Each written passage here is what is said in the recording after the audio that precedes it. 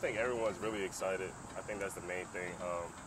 A lot of guys haven't played in 2 years, so I know everyone's excited to get back out there, definitely excited to get back in front of the fans, get back in front of our parents and everything like that. Preseason camp went really well. We've seen a lot of young guys step up, a lot of, freshmen, redshirt freshmen. There's 2 freshman classes in here right now, so it's good to see those guys finally get to play. One thing that I've been trying to hit home to them is, like, it doesn't matter how you start, it's how you finish. So make sure we finish strong.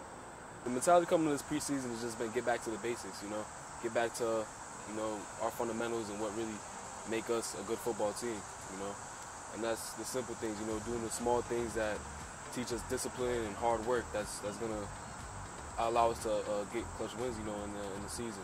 Everyone's just trying to learn as much as they can, get back and excited to be back in this football environment, just soaking it all up for what it is. So as a defense, our goal is just to go 1-0 every day. So when it comes to practice, meetings, films, our goal is just to win everything that we do. So doing our best and overcoming the adversity that we're going to face during the season is probably the biggest thing we're going to have to get through.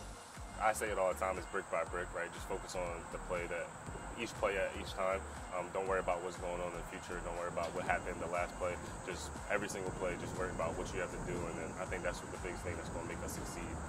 Relentless and toughness, You don't ever give up.